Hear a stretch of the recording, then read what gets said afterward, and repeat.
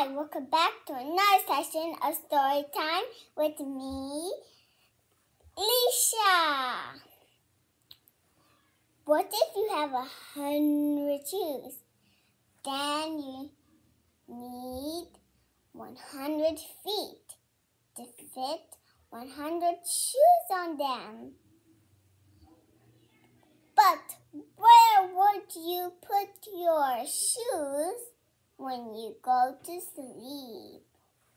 Let's see what Centipede does. 100 shoes.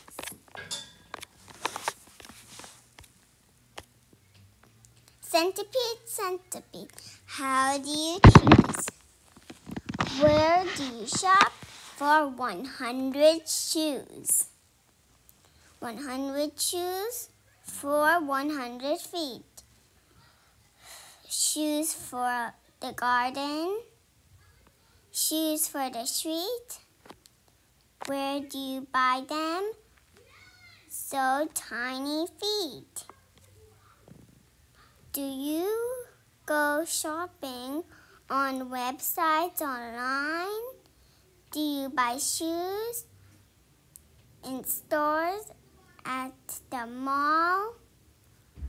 Do they have sizes smaller than small? Shoes come in pairs. Pairs are so nifty. 2 shoes in each pair. So, you know, we'll need 50. Or do you buy sets, 5 sheets of 20. 5 sets of 20. 10 sheets of 10. I hope they have plenty. Do you wear slippers? Do you wear clogs? Do you wear sneakers to climb over logs? Do you like sandals? Do you like boots? Do you like loafers to go with your suit? How do you tie your shoelaces tight? How do you tell your left from your right?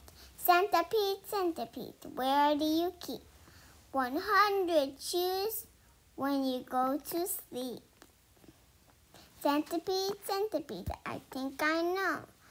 Why do you walk barefoot wherever you go? The end.